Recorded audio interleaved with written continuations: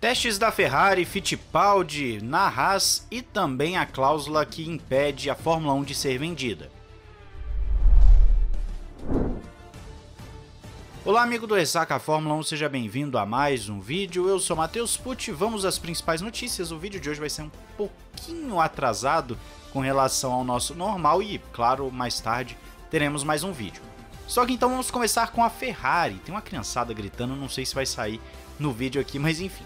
Ferrari, nós falamos recentemente que eles vão fazer uma sessão de testes com os carros de 2020 ou 2021 para colocarem os pilotos de novo na rotina, para fazer todo o procedimento de entrar e sair do carro, taco físico em dia, enfim, para eles irem pegando a manha de tudo de novo. Não vai ajudar tanto a nível técnico com relação ao carro de 2023 porque ele é totalmente diferente, mas vai ajudar a se familiarizar novamente com os padrões da Fórmula 1.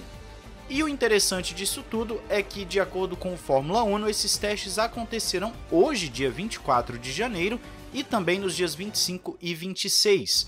Eles estarão lá na pista em Fiorano, e se o clima deixar, pelo visto a Ferrari não está preparada para um período de chuva, vão sim fazer os seus testes normalmente. A ideia é que todos os pilotos, tanto os titulares quanto os reservas, participem durante todo o dia destes testes, para poder ir pegando a manha novamente. Então é uma forma de estarem se readaptando, coisa que foi inclusive elogiada pelo Leclerc, falando que é o único período do ano que eles podem fazer esse tipo de teste, esse tipo de adaptação, então é importante. E por enquanto nós só temos informações da Ferrari, não sabemos se outras equipes farão algo assim, ou se vão deixar seus pilotos pela primeira vez andarem nos carros somente nos testes de pré-temporada ou nos famosos shakedowns também, que às vezes ocorrem antes dos testes, mas o shakedown não é grande coisa porque tem velocidade limitada, quilometragem limitada, enquanto que os testes que a Ferrari estará realizando podem ser ilimitados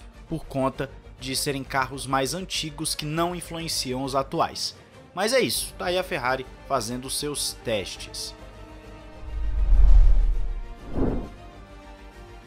Vamos a uma notícia que pegou todo mundo aí, eu acho que de surpresa pelo menos, já que havia uma boa chance do Fittipaldi não continuar na Haas.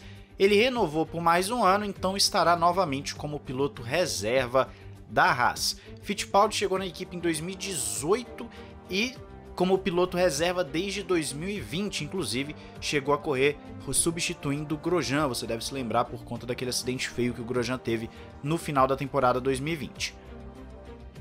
O Fittipaldi já foi várias vezes especulado como piloto da Haas, inclusive aqui no canal, não vou lembrar agora se foi no início de 2021 ou de 2022, que saiu uma notícia de que era certo, que ele ia pilotar pela Haas, e aí depois foi dito que não era bem assim. Nós trouxemos isso para você aqui, e ele nunca teve essa chance de ser um piloto titular efetivamente. A Haas, pelo visto, tanto pela questão financeira e talvez até pela parte técnica, não queira arriscar com o Fittipaldi, o que é uma pena.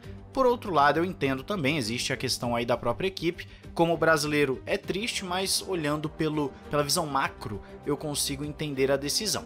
Então tá aí a renovação, quero saber se você gostou disso, se você achou bom para o Fittipaldi, para a carreira dele, ter essa renovação com a Haas, ou se você acredita que ele deveria sair de vez da Haas, quem sabe buscar outros ares. Ele está sim em outras categorias, mas buscar outras coisas, não ficar preso à Haas, porque a chance dele pegar nesse carro aí para correr uma corrida mesmo, para estar no final de semana de grande prêmio, como piloto titular é mínima. Teria que alguém machucar, aí alguma questão ruim com algum dos dois pilotos acontecer para o Pietro estar à disposição. Mas enfim, diz a sua opinião aí nos comentários.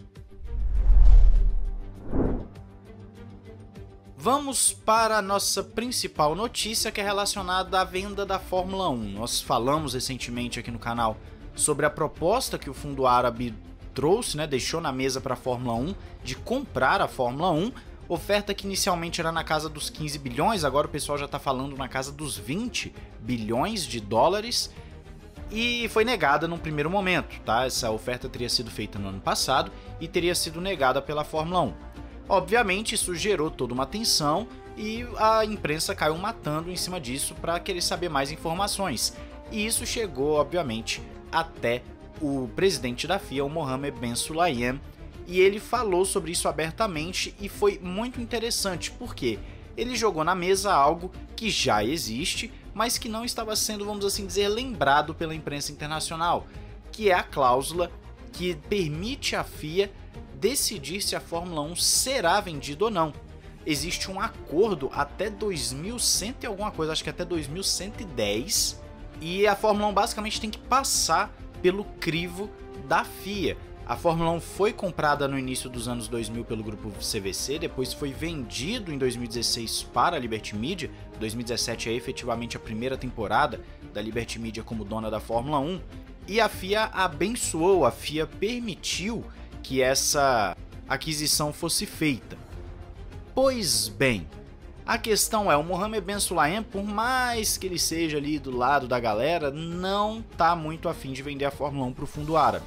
Existe uma implicação, de acordo com a matéria que você lê no Racing News, que não seria muito boa publicamente para a Fórmula 1, já que a Arábia Saudita está passando por esse período aí em que o pessoal fala que ela está tentando lavar a imagem do país com os esportes. Ela tem feito isso inclusive com o golfe, criando a sua própria rede para competir contra o PGA, o famoso PGA, ou PGA se você quiser. E não tá pegando muito bem. Eles têm investido em vários esportes, estão na Fórmula 1 já com uma corrida anual, contrataram agora o Cristiano Ronaldo, compraram o Newcastle, enfim.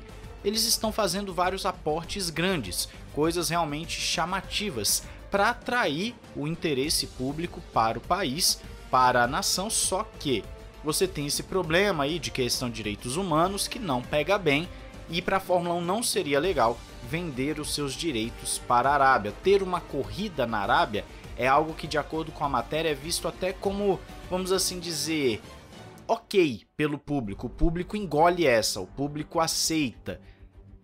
Mas ter os direitos vendidos, ter a categoria vendida para o fundo árabe, sem saber exatamente o que eles querem e tal, é um tanto quanto complicado, e nem o Mohammed Ben Sulayem estaria tão animado assim com essa ideia, e ele jogou na imprensa justamente isso. Olha, existe uma cláusula, apelidada de Don King, e basicamente qualquer venda tem que passar pelo crivo da FIA. Tirando isso, não tem negócio, então a Fórmula 1 pode até aceitar uma proposta, mas se a FIA não deixar, não será vendida, e isso obviamente é um empecilho para a Liberty Media, apesar da Liberty Media não querer vender agora, porque está conseguindo gerar lucro, está conseguindo fazer a marca crescer, a marca está maior do que nunca, a Fórmula 1 está vivendo o seu melhor período comercialmente falando, na história, é até maior do que o Bernie Eccleston conseguiu, que foi o grande cara que fez a Fórmula 1 se tornar o que é hoje. Então sim, nós temos um período muito fértil para a Liberty Media, dificilmente ela vai querer vender, mas eu quero saber a sua opinião aí nos comentários sobre tudo isso. Diz aí, não esqueça de se inscrever e ativar o sininho para não perder nada. Um grande abraço, valeu e falou!